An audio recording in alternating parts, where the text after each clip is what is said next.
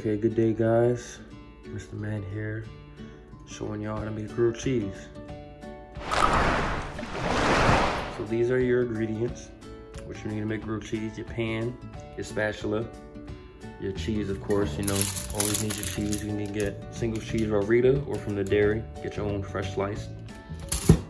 Your bread, of course, white bread today. I'm gonna do the usual. If you want to be healthy, use your whole wheat. And then also your Pam olive oil spray, whatever you want to use to have the bread not stick to it.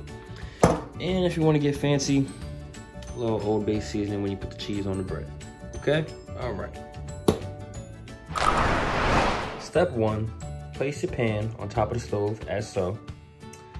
Have your pan on about medium, and then put your pan, as it is right now, on the stove and let it sit for about a minute or two so it gets warm. Next, slap your first slice of bread on there.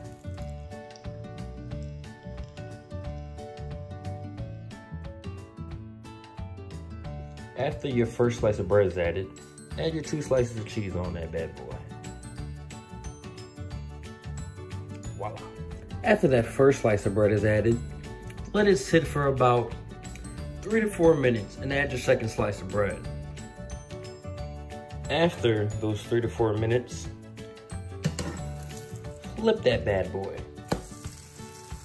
Another side should be nice, golden brown, crisp. If you like it a little well done, you like it a little well done.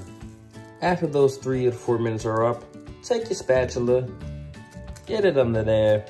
If it's well done, don't worry about it. That's neither here nor there. Like I said, you like it how you like it. Bada bing, bada boom. Bon appetit.